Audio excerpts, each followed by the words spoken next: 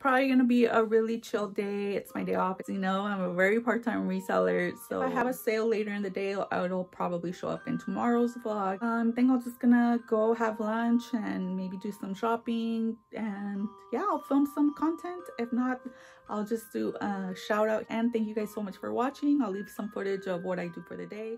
My boyfriend and I decided to go to downtown LA to grab some lunch and just wander around the city because it's something we rarely do. Here we are in the heart of downtown Los Angeles. This is on the corner of Hill Street and 3rd.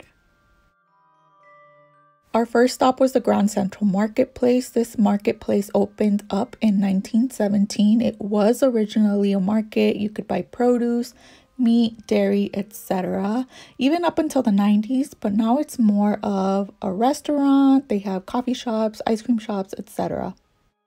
In the basement, we saw this pop-up shop happening, and this is how I find out about events, is I literally just run into them. We walked around the marketplace but weren't really hungry yet, so we decided to keep exploring.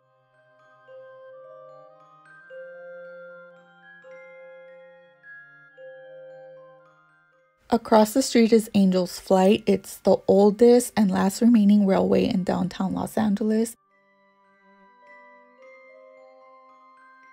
You may have seen it in the movie La La Land. The train just takes you to the top of Bunker Hill where you can see Angel's Knoll. Another scene you might recognize. This is where the benches from 500 Days of Summer are, where Tom and Summer sit and look at the architecture of the city. We walked into some filming. This is either for a commercial or most likely B-roll for a reality show. We accidentally ended up at the Cecil Hotel. It's been closed for years, but as you can see, there's activity. Lights are on, windows are open. If you're not familiar with the Cecil Hotel, Google it. There's countless documentaries on Netflix. There's podcast episodes. An entire season of American Horror Story was dedicated to this hotel. It's very eerie, very creepy. We had to leave because the lot was closing soon and had to exit through the alleyway, which was very creepy. We did find street parking, but now have to walk in front of the hotel, which has been shut down. But the Stay on Main side, which is the hostel Airbnb, is still open, but I would not recommend anyone staying there.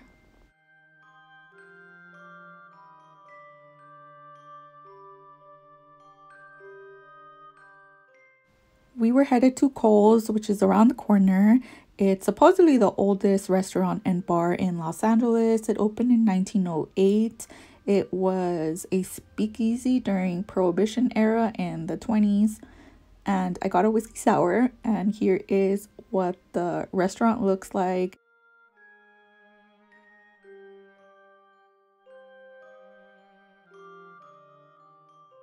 Here's some pictures and more pictures of railways that used to be all over the city in Los Angeles. I got a French dip sandwich. That's it for this video. I hope you enjoyed it. I know it was a little different, but it was fun to visit some of vintage Los Angeles. Thank you guys so much for watching, and see you tomorrow.